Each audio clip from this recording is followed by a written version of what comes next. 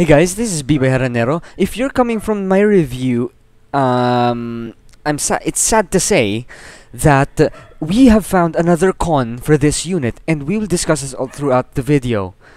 If you haven't seen my review for this product yet, be sure to check it out. I'll leave a link down in the description. We listed down some pros and some cons for this unit, and you might want to check it out. I'll see you on the other side of the intro.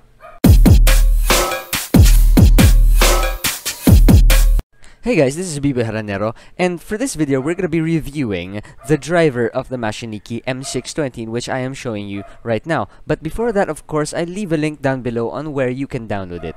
So once you go to that link, let me paste it again so that it's fresh.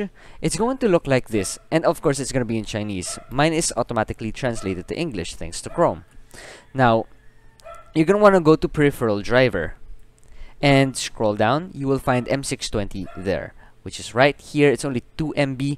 Just download that immediately and set it up. So once that's set up, it's going to look like this. Alright, so as soon as I opened it, I reconfigured nothing with the buttons, but I did reconfigure the DPI settings to my liking. Now here you can change the DPI sensitivity, and you can change the color assigned for each. Like what I'm showing you right now, it changes colors because I customized them. Now, also in this driver, you can set the lighting for this mouse over here. There are 9 lighting modes, and you can adjust the speed. Now, as you can see below this mouse, under it, there's an option to turn the LED off. I turned it off because I don't want a lot of lights on my desk, so I just keep it off.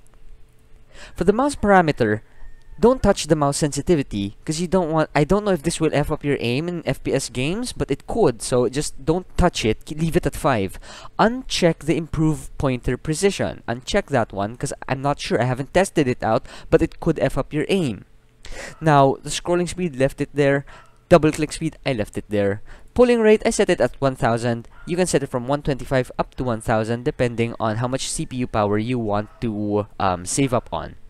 So that's pretty much how it looks. You can set up profiles here.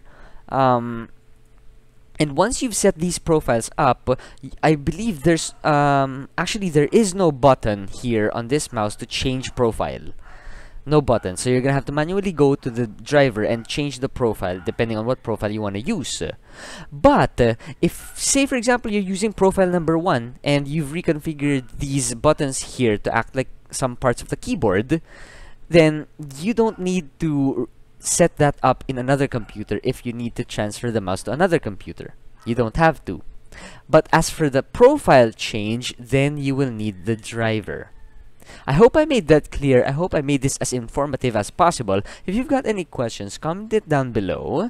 And if you haven't seen the review we made for this product, be sure to check it out. I'll leave the link down in the description below so that you can see the pros and the cons that I've enlisted in that video. Thank you very much, guys. This is Biboyharanero. Thanks for the support and have a nice day. Leave a thumbs up and a sub. Bye-bye.